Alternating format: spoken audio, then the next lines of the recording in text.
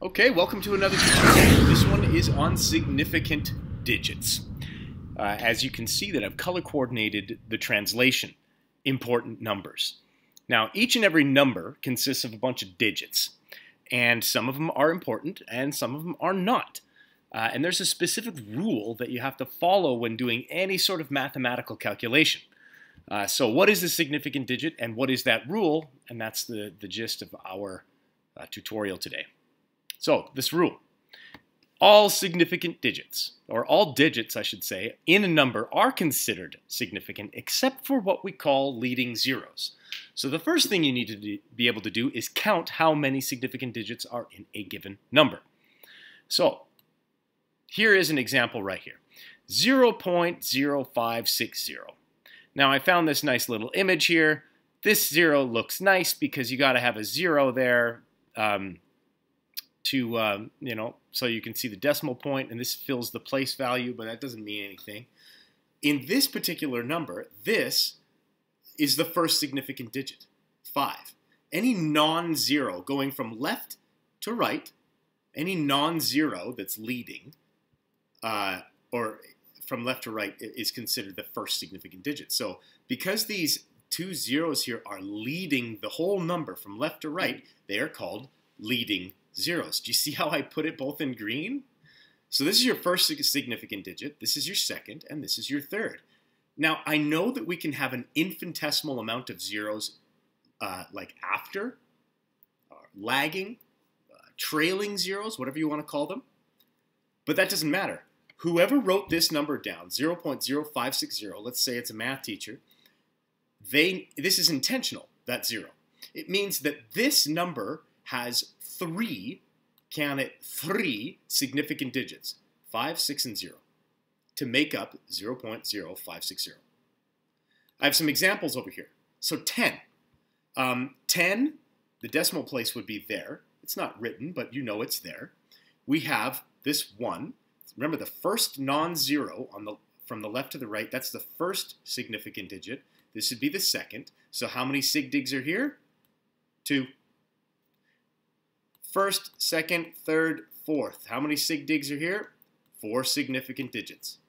Uh-oh, here's a couple of leading zeros, right? I'll put a little box around those guys. Those are insignificant. They don't count. So how many Sig Digs? Well, there's the first Sig Dig, second, and third. This is the third. So if you counted 1, 2, 3, 4, 5, you'd be wrong. Now, the next question that we have is revealed here. All significant or significant digit rule for all math problems. Okay? I guess this isn't a question, but here's a question. So I just punched a bunch of numbers into my calculator and my answer is like 25 digits long. How many digits should the final answer be written in? Which is basically how all my students sound to me. Not all of them, but it's a great question. So you do have a billion digits. Well, what do you do? Okay, well, check this out. Here is the golden rule. The final answer of any mathematical question should be written in the lowest number of significant digits that are found in the question. Now, what does that actually look like? Okay, well, I have some examples. So here is a mathematical question. 5.1 plus 6.78. Okay, so there's the question. It was written, it's on a test. You punch it into your calculator because you want to be safe, and you get the answer 11.88. Now, that's pretty cool. That's the raw answer. Except there is a special significant digit answer.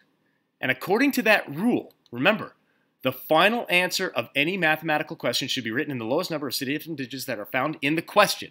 So in the question, you have to ask yourself, well, how many Sig Digs? What's the lowest number you see in the question? Well, how many Sig Digs here? Answer, there's 2 Sig Digs, 5 and 1. How many Sig Digs are here? 3. What's the lowest number of Sig Digs found in the question? 2.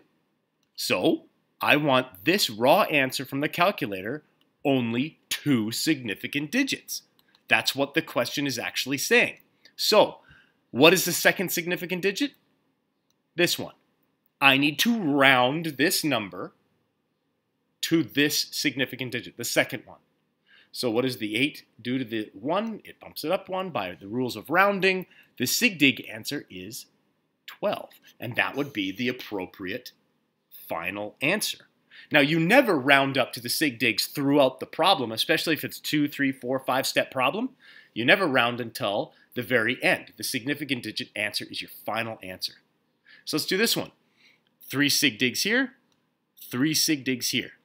Looks like the lowest number of Sig Digs found in the question is 3, so my final answer should be 3. Punch this into the calculator, and I have 10. That's what your calculator response will give you. And so if on a quiz or something, you write 10 down, but you're supposed to have your answer in 3 significant digits, this would be considered wrong. A big fat X. You need 3 significant digits, and yet there are only 2 here. So you would need to answer in the scientific way, according to the significant digit rule, 10.0. Now there's 3 significant digits, and you're done. How about this one? 2 significant digits here, 1 significant digit here. Remember, these are all leading zeros, so they are considered insignificant, even though they're important. But to the question of how many Sig Digs, they're not. So 1 Sig Dig is the lowest number of Sig Digs in the question, so my answer should be in 1 significant digit. Punch this into your calculator, 0.0023 times 0.2, and you will get the answer 0.0004 and a big fat 6. So let me just get a different pen here, a different color. Where is my first significant digit? Well, it's this 4. So we've got to round this answer to this digit. What does the 6 do to the 4? It's above 5. Our Sig Dig answer should be 0.00005. That is 1 significant digit. That's technically a 1. That's 1 significant digit as the question dictates. That's it. Now, this final example here is a special one that I put down because it's a little special and you need scientific notation. If you don't know what that is or not expected, then I'd stop watching now and just go and practice your Sig Dig answers. But in this case, my students are expected to figure out how many scientific notation or Sig Digs, and using scientific notation is a way to answer this question. So you punch 148.2 times 2 into the calculator, and your raw answer is 296.4. Isn't that fun? Just like that. So I go to the question, there's 4 Sig Digs here, and there's 1 Sig Dig here, which means my answer needs to be rounded to 1 significant digit. So just getting a different pen, and you'd be all like, okay, fine. So here's the first significant digit. What does the 9 do to that? It's like too many times my students will answer this question 3. Now, how in the crap are you expected to convince me that you rounded 3 is the rounded version of 296.4? See, if you round this digit, your answer should be 300. And unfortunately, you need 3 digits, significant ones, in order to approximate this. Okay? However, there is a way out of this. Instead of using standard notation, you convert this to scientific notation, and magically there's 1 significant digit in a different notation, and you're obeying the golden rule of the final answer must be written in the lowest number of significant digits found in the question. So, if you don't know how to do scientific notation, then find that tutorial and watch it. But for the most part, scientific notation, or significant digits, I should say, is a pretty easy game to play once you know the golden rule. So I would suggest practicing the ever-living crap out of this. До свидания.